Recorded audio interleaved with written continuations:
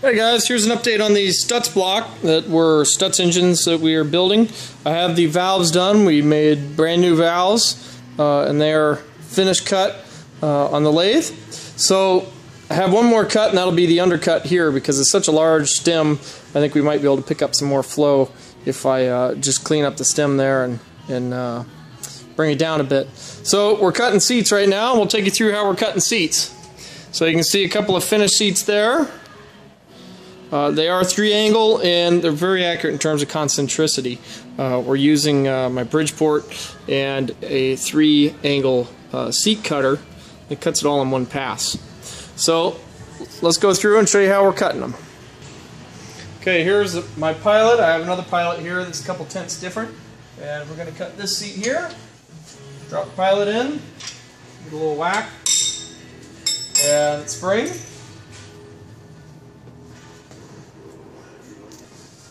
Okay, here I have my vial, and I will level the block to the pilot to the J head. So the J head is perfectly level to the table, and now I'm going to level this so that it's all in a straight axis, so my concentricity can be within a thousandths.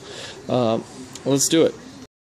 Okay, so I leveled it. I came in here and I found my made sure that I'm on center to it with my indicator, and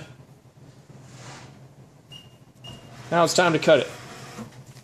I've already put my lube on the seat to cut. And I'm going to go in. It's going to be a pretty big cut because this is a fresh casting, and the pilot's probably way off from where it should be in terms of the center of the seat. So what I do to keep maximum rigidity and surface, you can hear it's cutting on one side now. I engage my auto feed and just feel it here. And I mark my 0 and see how far we're going to be cutting. You can see I can watch how many thousandths down I'm going. We'll stop here at 15 thousandths and inspect.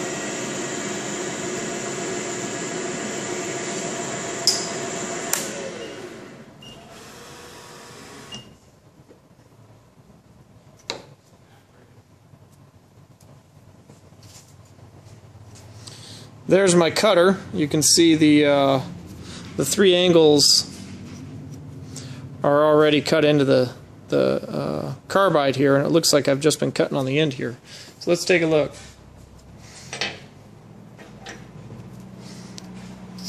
You can see it's starting to take shape in there.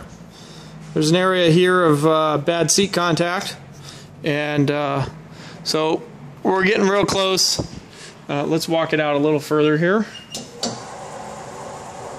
I just push the little computer here and it moves it out. There we go. That's better light for it here. So we're getting there. I'll put some more lube on it. We'll cut it again.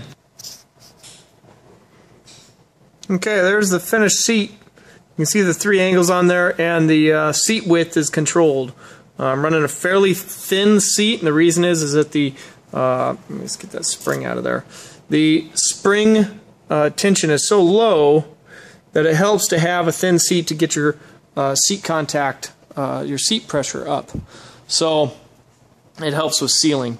And we'll do a vacuum test on everything before it's all done. So there we go. There's our valves and seats and our guides we've already honed and finished. I didn't video those, but maybe next time. Hope you enjoyed, and ask any questions you'd like. Be happy to answer them.